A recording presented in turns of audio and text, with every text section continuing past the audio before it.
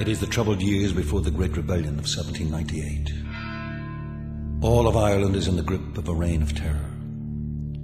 In Ulster, the United Irishmen, formed largely by Northern Presbyterians and led by Henry Joy McCracken, meet in secret places under peril of death to hear news of their fellow rebels in the south. The most dangerous task of the go-between, carrying secret plans north and south, past sleepy villages and dark hedgerows, falls to another United Irishman, Thomas Russell, travelling alone, never knowing who to trust, and living in constant fear of discovery. His is one of the bravest tales of all.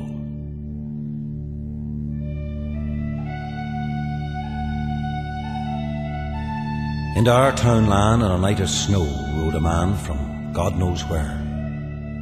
None of us bade him stay nor go, nor deemed him friend nor damned him foe, but we stabled his big roan mare.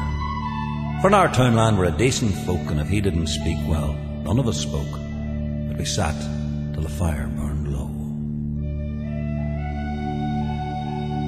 We're a civil sort in our wee place, so we made the circle wide round Andy Lemon's cheerful blaze, and we wished the man his length of days and a good end to his ride. He smiled in under his slouchy hat, and says he, "There's a bit of a joke in that, for we ride different ways."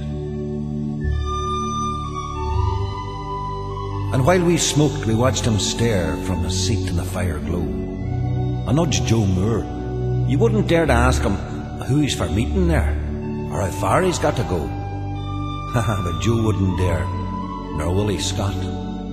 And he took no drink, neither cold nor hot, this man from God knows where. It was closing time and late forby when us ones braved the air, and I never saw worse may I live or die than the sleet that night. And I says I, "You'll find he's for stopping there." But at scrake a day through the gable pane, I watched him spur through the pelting rain, and I juked from his roving eye.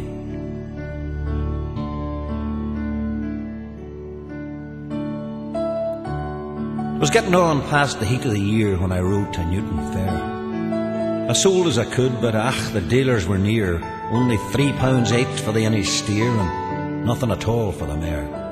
But I met McKee in the throng of the street, and says he, "The grass has grown under our feet since they hanged young Warwick here." And he told me that France had promised help to a man in Dublin town. And says he, "If you've left that pike on the shelf, you better get home hot foot by yourself and once more take it down." So by Comber Road I trotted the grey, and I never cut corn till Killylay stood high on the rising ground.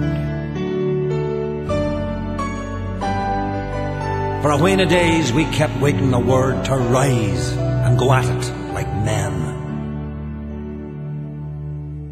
But no French ship sailed in the Cloughie Bay, and we heard the black news on a harvest day that the cause was lost again.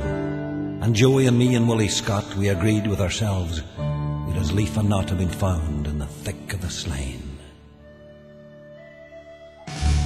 By Downpatrick jail I was bound to fare on a day I'll remember that. When I got to the prison square, the people were waiting in hundreds there, and you wouldn't hear stir nor breath. And the soldiers were standing grim and tall round a scaffold built there for an inch the wall. And a man stepped out for death. I was braving near the edge of the throng, but I knew the face again. And I knew the set, and I knew the walk, and the sound of his strange up-country talk. For he spoke out, right and plain. Then